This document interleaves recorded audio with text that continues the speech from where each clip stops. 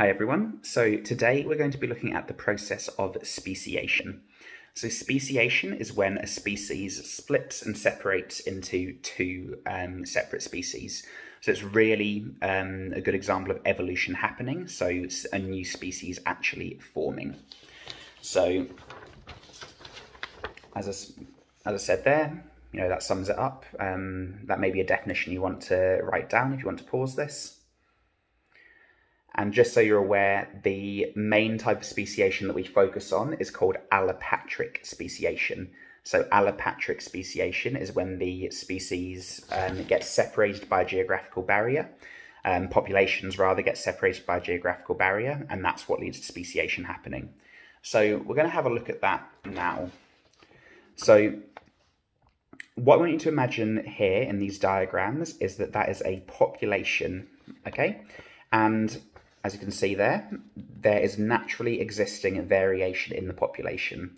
So I've just represented there blue dots and red dots to indicate that there's a variation within this population of whatever animal it is. So right now, they all live in the same area, they can easily interbreed and so on. But what happens in allopatric speciation is there is some sort of geographical barrier. So I've just drawn a mountain here, so a mountain range forming could act as a barrier between populations.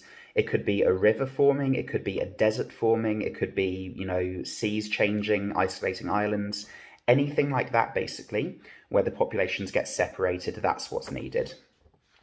So as a result of that, we say the populations have been reproductively isolated. So when they're separated, they've got different variation just due to variation. And now they are isolated from one another.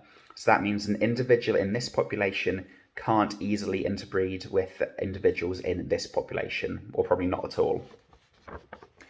So then, over here I've drawn a sun on this side and rain clouds on this side. And what that represents is when populations are isolated, they'll be exposed to different conditions. Therefore, natural selection will operate on them differently.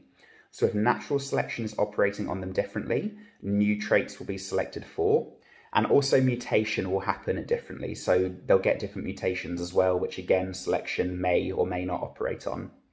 And as you can see in the picture, I've drawn this population getting more red dots, this population getting more blue dots, and that's representing them becoming more different over time. And at that point, a new subspecies may be forming. Just as a recap, we looked at subspecies quite a few weeks ago.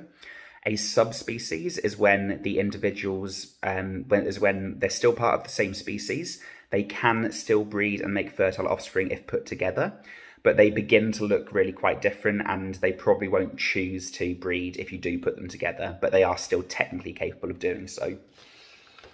But over a long, long period of time, eventually, the differences may become so great that they can no longer interbreed and make fertile offspring at all. So even if we introduce this population and this population together, it wouldn't be possible for them to breed and make offspring that can breed themselves. At that point, a new species has arisen. Okay? So the basics of it are, there's a population with variation, the population gets separated. As they adapt to their new environments differently, their allele frequencies change and therefore they gain more differences. And after enough time, they are no longer capable of breeding to make fertile offspring with each other, meaning a new species has formed. Now, this is a really, really slow process, just to be clear. For example, the short-beaked echidna, which is a species found in Australia, is also found on the island of New Guinea. Okay? New Guinea and Australia separated 8,000 years ago. So there were echidnas in Australia and echidnas in New Guinea. They were separated by the geographical barrier of an ocean, but nowadays it is still possible for a New Guinea short-beaked echidna and an Australian short-beaked echidna to breed and make fertile offspring. They are separate subspecies, but they have not become a separate species yet. So it takes a long, long time for these adaptations to happen, okay? But like I say, look at your slides on speciation as well, look at the Ed Rollo video, but make sure you're really clear about what's happening in this allopatric speciation process. So one more time, there's a population with variation, They get separated by a geographical barrier. We say they're reproductively isolated. Due to mutations and natural selection, they adapt differently to the environment, and we say that the allele frequencies change. And as enough differences come through over time, the species eventually lose the ability to breed and make fertile offspring.